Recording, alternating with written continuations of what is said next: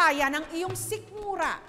Yung kumikislot-kislot, madulas at kakaiba sa panlasa, katulad ng igat o eel sa Visayas na kung tawagin nila, Puyoy.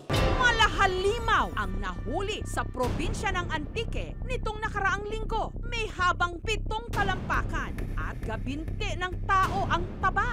Akala ko daw parang saway, nagakuagan. Yun, tamaan sa akuan dito sa likod. Isa pala itong higanting sili o igat. Ginuto namin, tapos ginlagyan ng gata. Ang igat o eel sa Ingles, delicacy sa Panay Island, lalo na sa seafood capital of the Philippines, ang Capiz. Sa gilid lang ng kalsada, nag-iihaw sila ng mga igat na kung tawagin dito, Puyoy. Tuwing alas 2 ng hapon, pumupwesto na sa harapan ng talipapa ang magkakaibigang ito para magbenta ng inihaw na puyoy.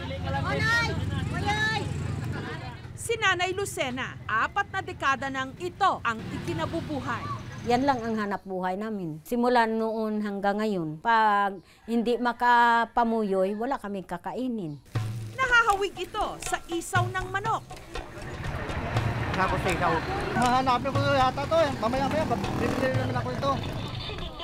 Yun nga lang, ang kanyang kita parang dumudulas lang din daw sa kanyang mga palad. 300 pesos kada kilo ang bili nila rito. Halos doble ng presyo ng karne ng baboy. May ginabaklan ako adlaw-adlaw sa puyoy. Wala akong kapital na puhunan. Pag nakabinta lang ang pagbayad ko. Pag konti ang puyoy, yung asawa ko may puyoy, yan naman ang binibinta ko. Para mamatay at matanggal ang dulas ng mga ito, nilalamas sa abo.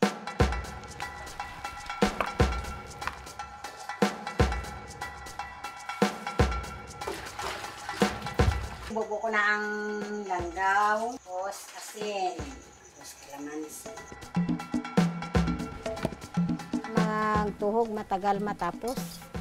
May ara 2, depende sa kadago sa puyoy. May ara 1 lang, paryasin nila ko, 1 lang. 15 pesos kada stick ang benta. Ang mga puyoy na iniihaw ni Nanay Lucena, dito nang gagaling sa Bakawan ng Barangay Madulano. 1940s pa raw nung nadiskubre ng mga residente na marami ritong puyoy. Basta may putik, may puyoy yan. Doon sila nag-habitat, nag-itlog yung mga puyoy. Yung pakalam mo na lang sa akin para ituro ko na doon sila makukuha, na hindi lang masira yung mga corals o mga habitat namin. Yung teknik na para makauligan ng puyoy, ginagamitan namin ng yung kared. Itak ito tapos nilagyan namin ng ng ngipin. Kasi pag walang ngipin, hindi ito makauli sa sa puyoy. Kasi yung puyoy nandun sa ilalim ng putik.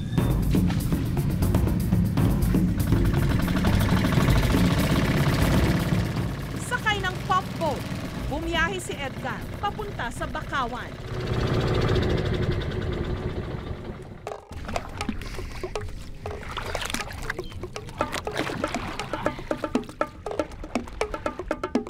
Kanya-kanya silang hanap sa putikan.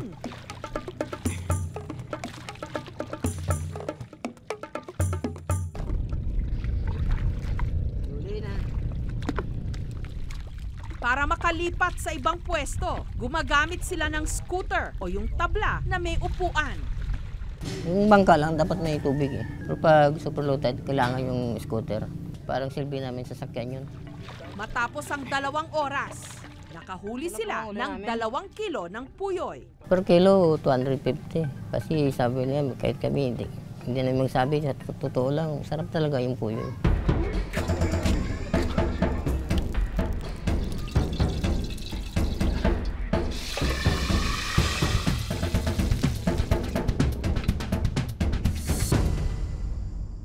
Isa sa mga suki ni Edgar, si Danilo, na dati ring nagpupuyoy.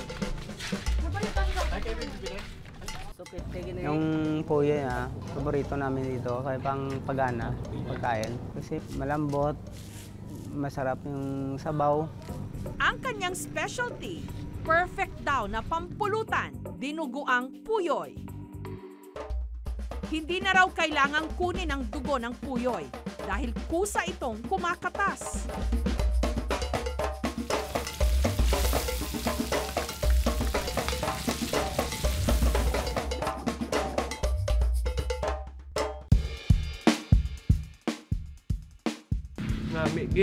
Lahat ng mga tao dito, kumakain ng puyoy para pampagana. Marami ng anak ko 11 na dahil sa puyoy siguro. Anak dito may 14, may 11, 12 dahil napapainit ang katawan. Sa karinderya namang ito sa Barangay Poblasyon, dinarayo ang kanilang adobong ugdok. Igat din ito. Mas malaki nga lang kesa sa puyoy. Mabilis siya maubos kaysa luto naming baboy, karne, manok kasi yung baboy, karne at manok, araw-araw linuluto namin. Hindi kagaya ng ugdok na bihira lang nila makikita.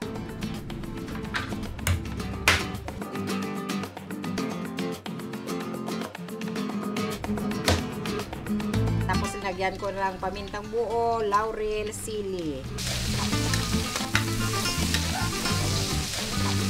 Amoy na, mabango na siya.